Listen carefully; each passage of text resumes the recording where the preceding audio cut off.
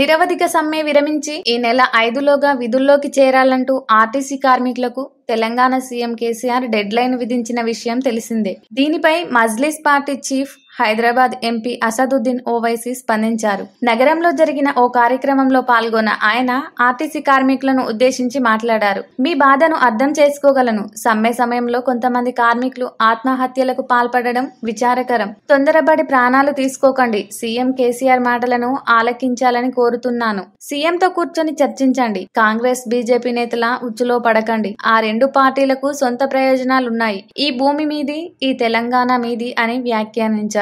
త్వరలోనే ఆర్టీసీ కార్మికుల సమస్య పరిష్కారం అవుతుందని ఆశాభావం వ్యక్తం చేశారు. ఇదిలా ఉంటే సీఎం కేసీఆర్ కి అసద్ ఓ విజ్ఞప్తి చేశారు. ఆర్టీసీని ప్రైవేట్ పరం చేసిన నంబర్ ప్లేట్ లోని జడ్ అనే అక్షరాన్ని మాత్రం తీసేయొద్దని కోరారు. అది చివరి నిజాం మీర్ ఉస్మాన్ అలీ ఖాన్ తల్లి జహ్రా జ్ఞాపకార్థం పెట్టారని, హైదరాబాద్ చరిత్రలో అదొక భాగమని ఆయన అన్నారు.